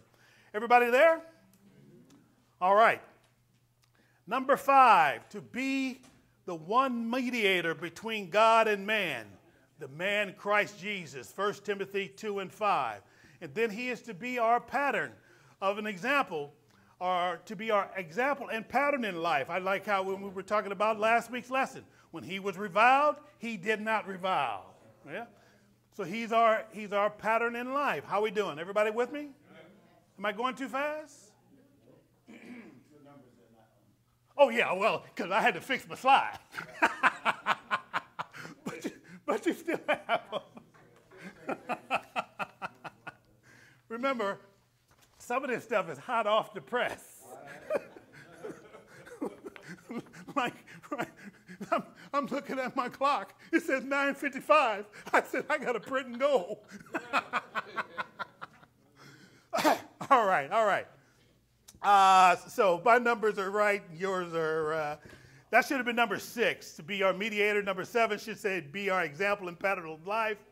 And then number 8. I don't know what number it is on yours. You'll just roll with me. To destroy the works of the devil. 1 Corinthians chapter 15, verse 55. O death, where is your sting? O grave, where is your victory? And then to be the pattern of our redeemed bodies. 1 Corinthians chapter 15, it's actually verses 47 through 49, but it says, as we have borne the image of the earthly, we shall also bear the image of the heavenly. Those are very good passages. I would strongly suggest that if you have time, that you take a look at those. We got some time, so we're going to be in good shape today. All right, and then here comes the arguments for his deity. The arguments for his deity. Here it is appropriate to recognize that it's crucially important to insist on the full deity of Christ as well, not only because it is clearly taught in Scripture, but also because only someone who is infinite, who is the infinite God, could bear the full penalty for all the sins of all of those who would believe in him. Number two, salvation is from the Lord. This is in Jonah. And here it is. This is what I was alluding to earlier. And the whole message of Scripture, from Genesis all the way to Revelation, is designed to show that no human being, no creature could ever save man. Only God himself could save you. It is God who saved you. Everybody there? Amen. Then number three, and only someone who was truly and fully God could be the one mediator between God and man. Job chapter 9, verse 10. I want to say it's verse 10. Job prayed, and I'm paraphrasing, but Job said, I just wish there was somebody who could just stand between me and you. Wish he had a mediator. And then in 36 or somewhere along in there, Elihu says, I am the answer to your prayer.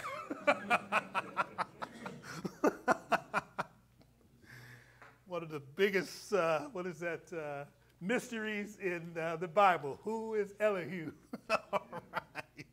All right, let me move on. And then thus, if Jesus is not fully God and fully man, we have no salvation, and ultimately we have no Christianity.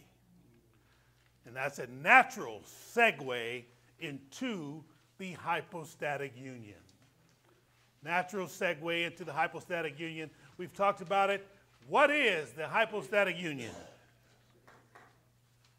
Since we've covered it so thoroughly in church council.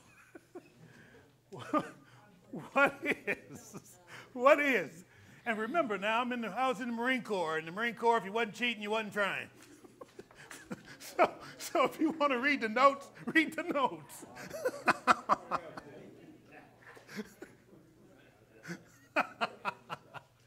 Anybody, what is the hypostatic union?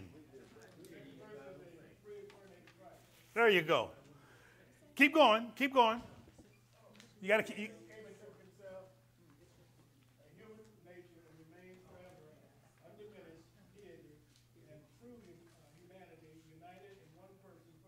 Amen. Christ came, a person came, not just a nature. He took on an additional nature, human nature.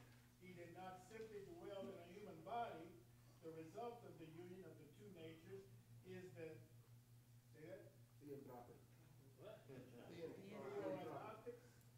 theanthropic person, the God-man.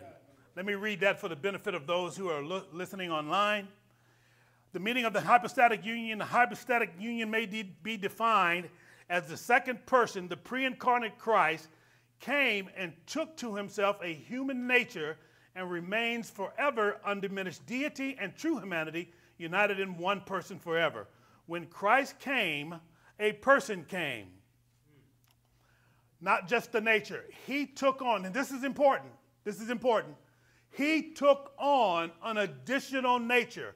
A human nature. He did not simply dwell in a human body. The result of this union of the two natures is called the theanthropic person. I think you pronounced it better there, Brother Lenny. But it is the God-man. So much so, and we talked about this in the church councils, he is 100% God and 100% man, so much so, if he were not all God, he would be all man. And if he were not all man, he would be all God. Everybody there? Explanation of the hypostatic union. The two natures of Christ are inseparably united without mixture or loss of separate identity. He remains forever the God-man, fully God and fully man, two distinct natures in one person.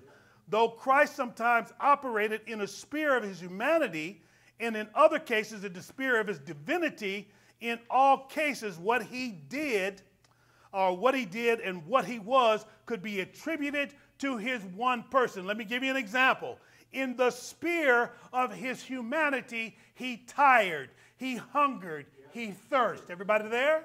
in the sphere of his divinity, his deity, he walked on water. He calmed the raging sea. Everybody there? He calmed the raging sea. He fed more than 5,000 with 5 barley loaves and 2 small fishes. Everybody there? Go for it. Okay, question, man. I got a passage here in 1 Corinthians chapter 1. And this, I'm going to put this in the form of a question, Greg. Because you're my teacher, man. You ain't messing with me, are you? No, I ain't messing with you this time. I mess with you other times, not this time. All right, go ahead. Okay, it says right here, 1 Corinthians 1:18, for the preaching of the cross to them that perish, foolishness. But unto us which are saved, it is the power of God. For it's written, I will destroy the wisdom of the wise, and will bring to nothing the understanding of the prudent. Now, Paul goes over a list of things right here. I'm not going to go over all of it. How come the gospel is clear to some and not to others? Some people can just not grasp what you're teaching. Mm-hmm. It's over their head, really. How can a person really grasp? I mean, how can some people be blinded to the truth and some receive the truth? Some people just don't want to get it anyway. Is that? I'm gonna answer my own question. You answer your own question. And some people just don't want to get it. Exactly. And that's called being lazy-minded. Am I right? All right. This is the second class. This is the second class I've had of yours, man. You helped me a lot. All right, here we go. Amen. All right.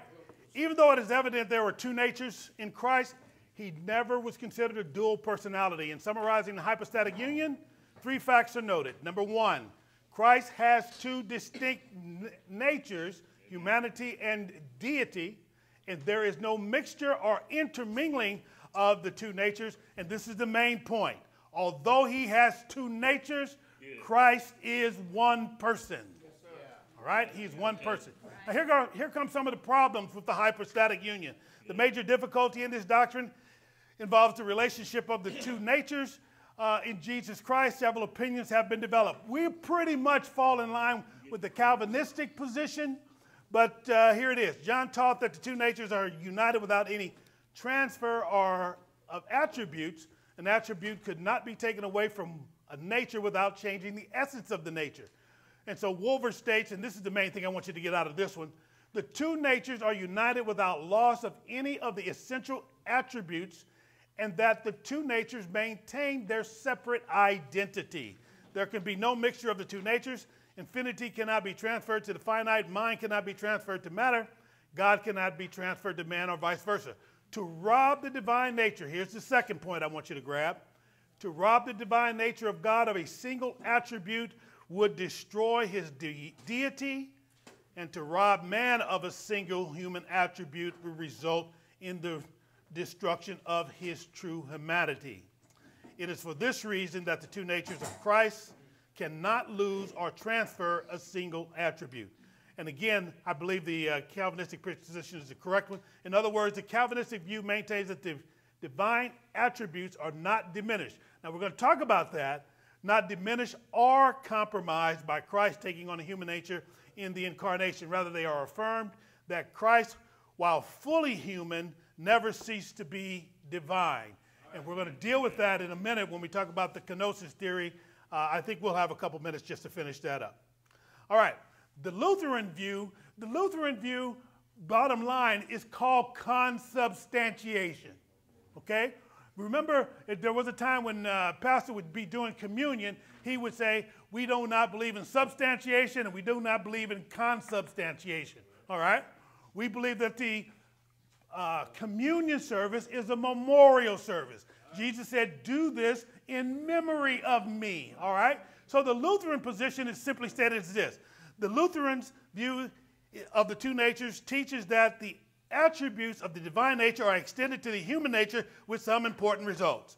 The Lutheran emphasizes the fullness of both natures in Christ. One important doctrinal distinction, doctrinal result, is the ubiquity of the human body of Christ. And I had to look up the word ubiquity, so we're all on the same page. Remember, I was in the Marine Corps. Intelligence is not our strong suit. All right. But Pastor does a beautiful job of telling you exactly what it means in the next sentence. That is, the omnipresence of the divine nature of Christ is transferred to the human body of Christ. So consequently, and this is what consubstantiation is, and I'll just give it to you. The human nature of Christ has passed into ubiquitous omnipresence state at his ascension and is physically present in the elements of the communion. So when they say that, when they take the blood and the wine, right, they say Christ is present within, above, and around. And I mean, we already know he's there, but this is a big deal that they make out of it. Everybody there? Okay. That is called consubstantiation. What's the other? Transubstantiation. Yeah, there you go. Transubstantiation. That's what the Catholics believe. They believe that the bread and the wine physically change into the body and blood of Jesus Christ. Consubstantiation says Jesus is in the presence of the bread and the wine. How we doing? If that's blowing you away, let it go. All right. Just let it go. Okay, here we go. Here's the results. Here's the results. Pastor, we okay? Okay, all right. I told Pastor if I get hung up, he can help me. All right. Results of the hypostatic union. Both natures are necessary for redemption. As a man, Christ can represent man and die as a man. And as God, the death of Christ could have infinite value, for it is sufficient to provide redemption for the sins of the world. The eternal priesthood of Christ is based upon the hypostatic union. He had to be all man. By incarnation, he became man and hence could act as a human priest. And as God, his priesthood could be an everlasting priesthood after the order of Melchizedek, and he properly could be the mediator between God and man. Would you bear with me while I finish up the kenosis theory? Okay? 10 minutes tops, if that. 10 minutes if Tracy don't ask no questions. There you go, there you go. I ain't gonna ask no questions. All right. You know you're good with me. Okay. Flow now, with it, man. Flow with it. Okay, everybody got Philippians chapter 2? Yes. Everybody have Philippians chapter 2? Because, and you have these notes in your handout. You have them in your handout. There's a couple of things you don't have in your handout, but you'll be all right. And that's in the first handout. The kenosis problem involves the interpretation of Philippians chapter 2, verse 7, where it said, he emptied himself. Everybody there? Yeah. He emptied himself. Everybody got Philippians chapter 2. Chapter 2. I started at verse 7, but let me just back up just a little bit, if you don't mind. Let this mind be in you, which was also in Christ Jesus. Have this attitude in yourself with always, who, although he existed in the form of God, did not regard equality with God a thing to be grasped, but emptied himself. Everybody see that? Yeah. He emptied himself. So the question is, of what did Christ empty himself? Anybody got any thoughts? He emptied himself of his humanity? Major, you were in the Navy.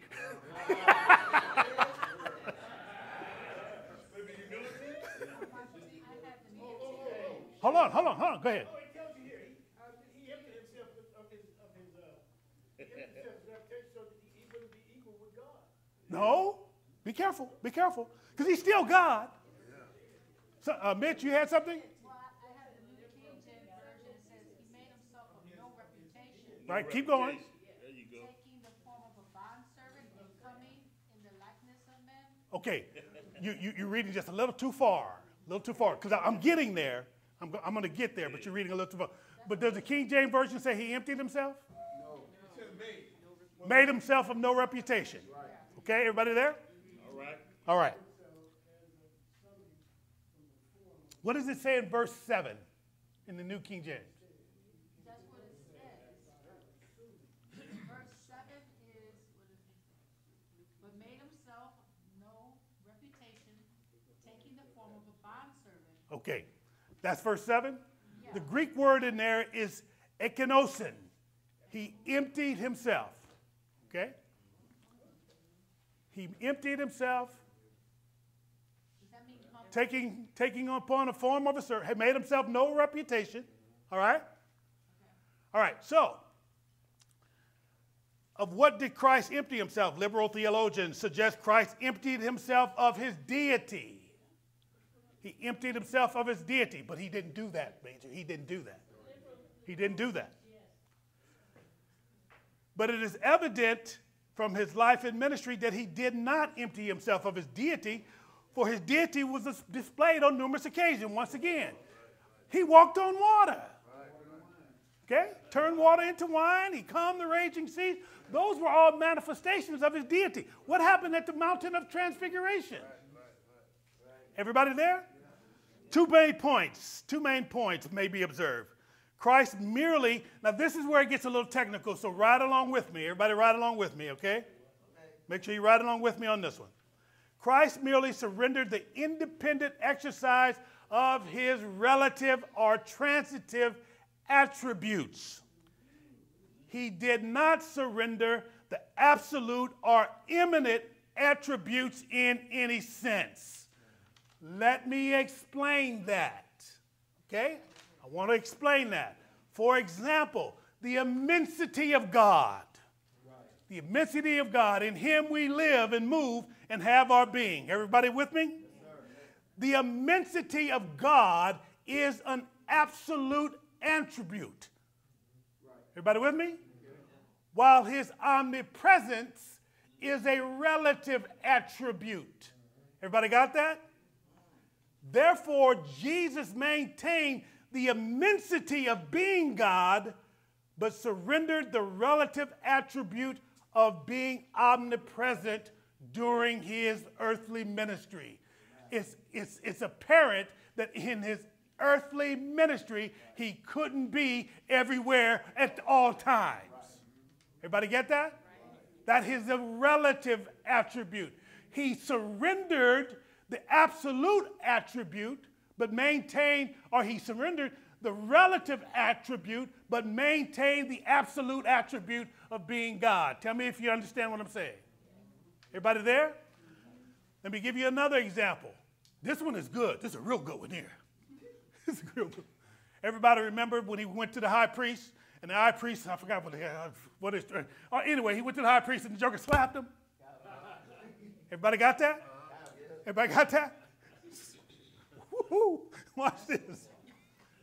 God's holiness is an absolute attribute, and it is expressed in the relative attribute of vindictive or divine justice following his righteous indignation. How many times did God just poof? You mess up, poof, you're gone. I heard that. You just imagine the scene in the movie Ten Commandments. Moses comes down the hill. They got a golden calf, right? He takes the Ten Commandments and he throws them at the calf, and the earth opens up and swallows up a bunch of people. That's God's vindictive judgment. Why? Because they transgressed his holiness. Everybody with me? Okay, Greg. Watch this.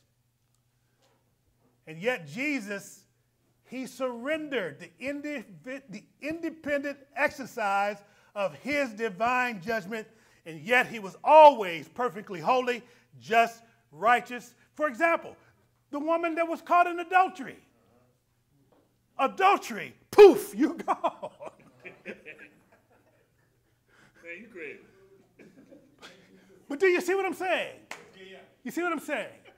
The vindictive judgment was set aside. He did not exercise vindictive judgment immediately or independent of what God would do. In other words, when the guy slapped him, how many of y'all gonna let somebody just slap you like that? God would have. He could have turned that man to pillar of salt right there. But he did not. He did not. So those are what he gave up. So watch what happens now. Watch what happens. And I'm almost done. Yes, sir. Would the Egyptian soldiers fall from the Red Sea be Vindictive judgment. I mean, they're dead. No opportunity for them to be saved under any circumstances. When you go to hell, hey, were you floating around the Red Sea?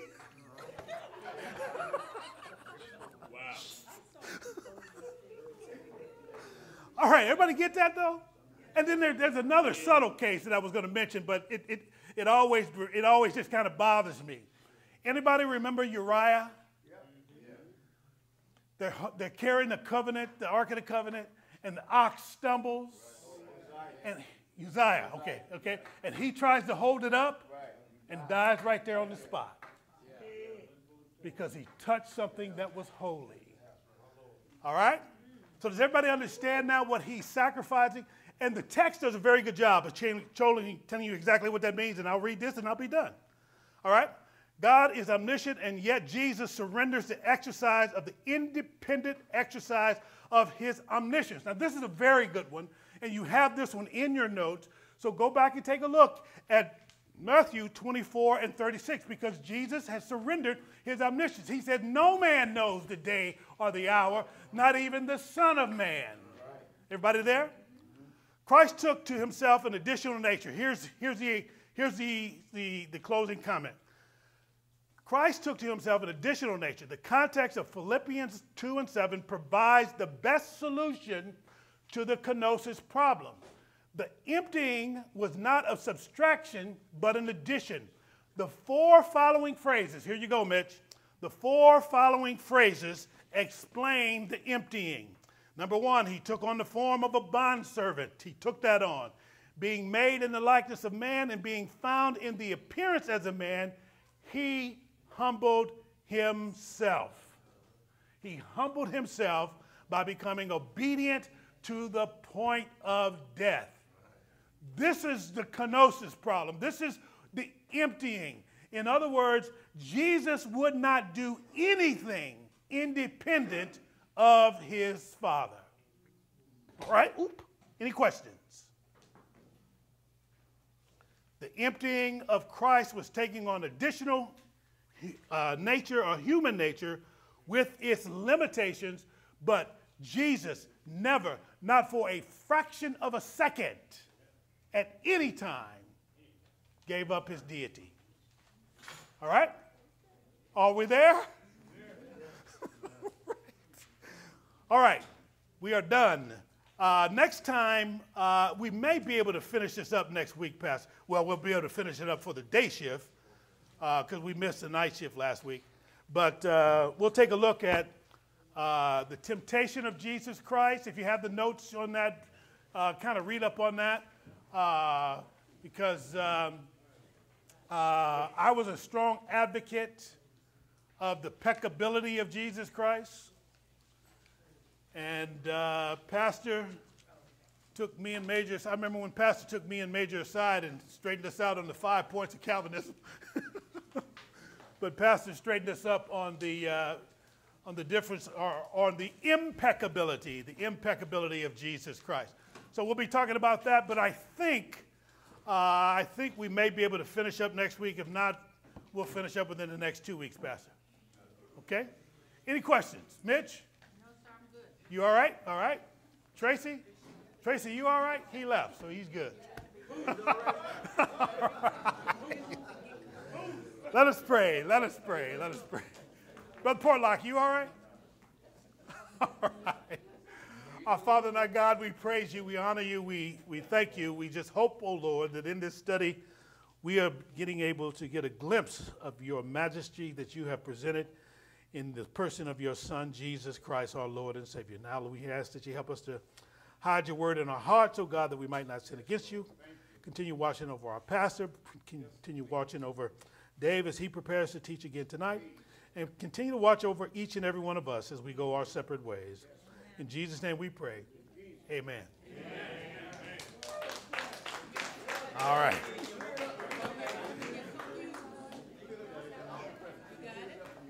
All right, good. Uh-huh.